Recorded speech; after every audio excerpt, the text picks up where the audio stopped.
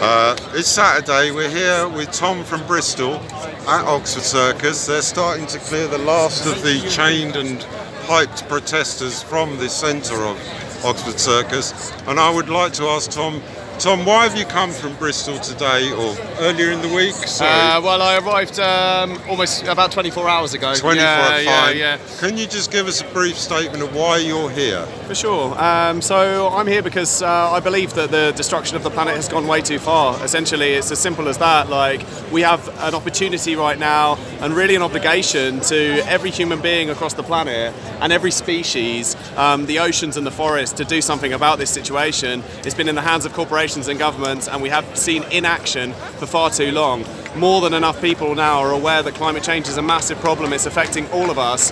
Already we're seeing the effects of climate change across the world, and action isn't being taken by the government. So quite frankly, we need to see that action being taken. By taking action ourselves, we're taking the power into our own hands, becoming empowered as the people, and doing something about this.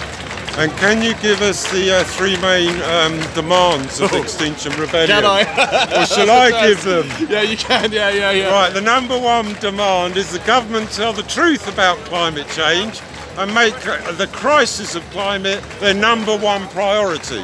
Most definitely. Demand number two is that we do not continue burning fossil fuels, and by 2025 we convert wholly to renewable energy.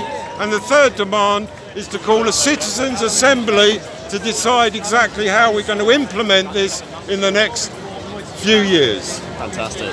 Thank you, We Tom. need to declare a climate emergency now. It's as simple as that. Thank you, and long live Bristol. Yes. Sorry guys, we need to cross.